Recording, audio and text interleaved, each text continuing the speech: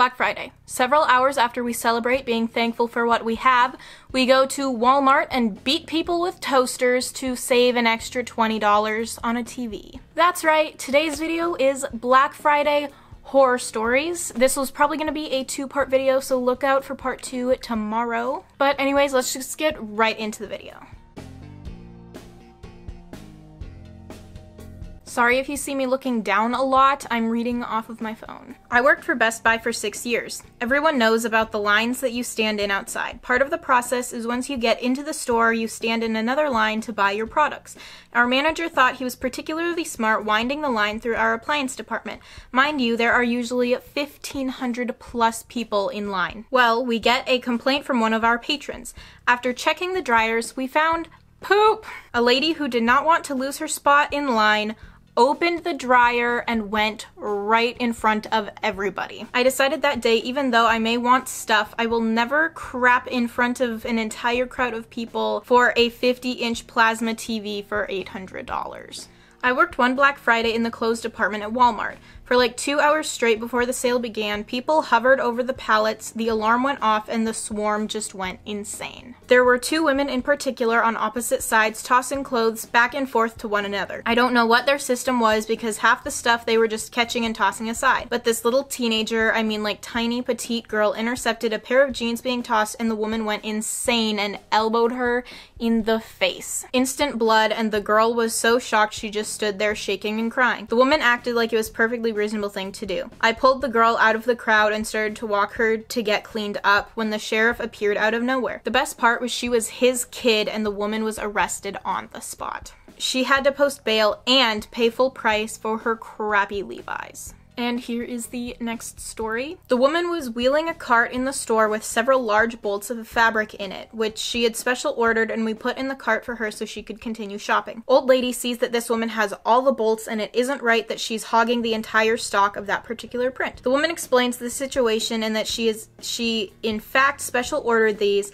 and that the reason she was coming in on Black Friday to purchase them because there was a major Black Friday sale, 60% off. The old lady continues to yell at the poor woman. The woman very calmly keeps trying to reassure her that she is not taking any of the store stock and that she makes blankets for dying women with breast cancer. She is a very sweet store regular who pays out of pocket for all the blankets, and so my store held the fabric for her until Black Friday, when she could come in and purchase them with a coupon. Old lady doesn't give a crap, whips out mace and tackles the woman. That's like really bad. That just gives you great faith in humanity. I wonder, like, I feel like that's really bad. I wonder if she like got arrested. I don't know. I mean, can you get arrested for macing somebody? Like, I think you can. A lady called 911 because we wouldn't price match with Best Buy. The police came and arrested her for misusing the emergency service. Today, one of our male customers hit another male customer upside the head with a crock pot.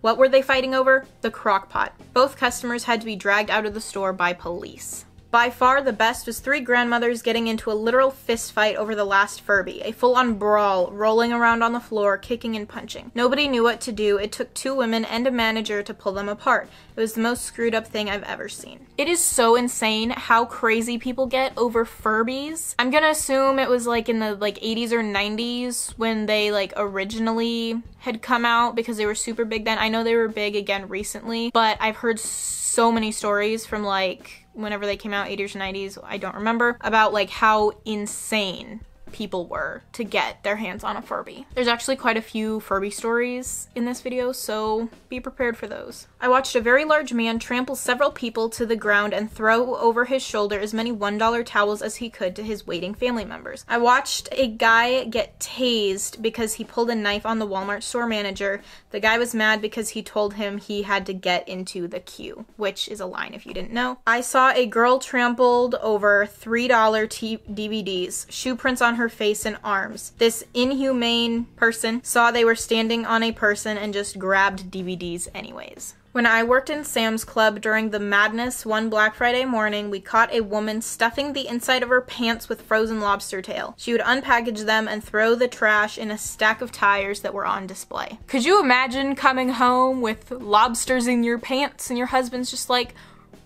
Where did you get those? Would you eat lobsters that have been in somebody's pants? I mean, obviously obviously somebody would, because otherwise she wouldn't have done that. Question of the day, would you eat pants lobsters? Here is the next story. This lady with a little kid came up to my register and set her down on the ground. The young girl began complaining about having to use the bathroom, and the mom kept ignoring her and telling her to wait until we got home. The daughter ended up peeing all over my station, and the mom didn't say anything about it. She paid, grabbed her bags, and then said I should clean up that mess and left. That is insane. I could never work a retail job, because if somebody did that, I wouldn't know how to act.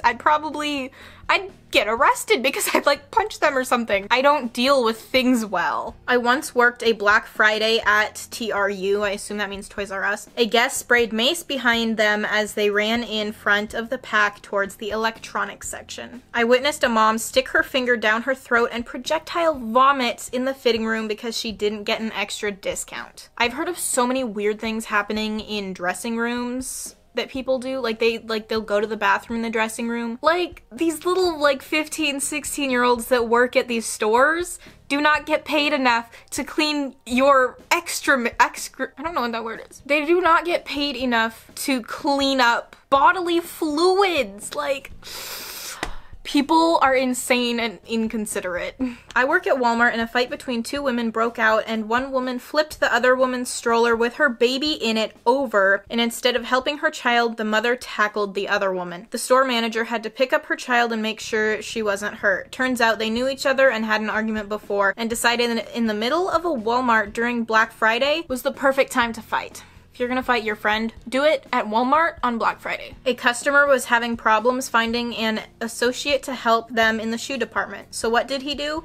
Dropped his drawers in the middle of the shoe department and crapped all over the floor. Then another customer didn't see the mess and stepped in it before it could be cleaned up. That's such a mature way to handle things. If somebody doesn't help you, just use their floor as a bathroom. Also, do these people have no shame? Like, they're just dropping their pants in front of everybody going to the bathroom. Like, people are crazy.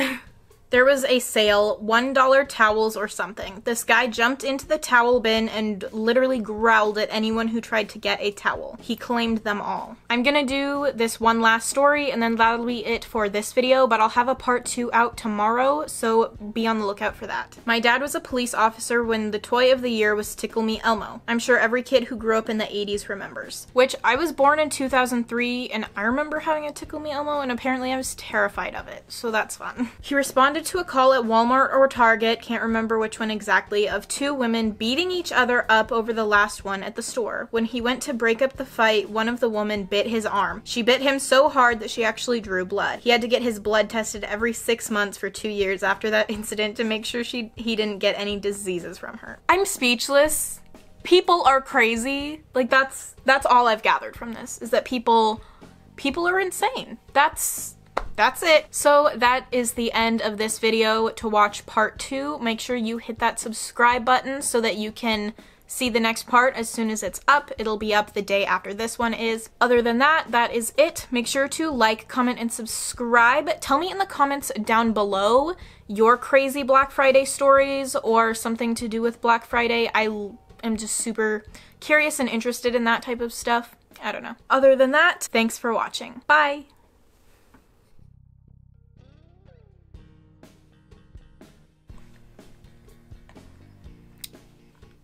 Black Friday. Several hours after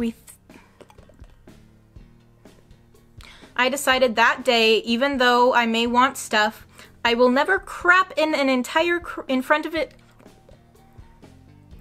Was because they was there. Do it at Black Friday, or do it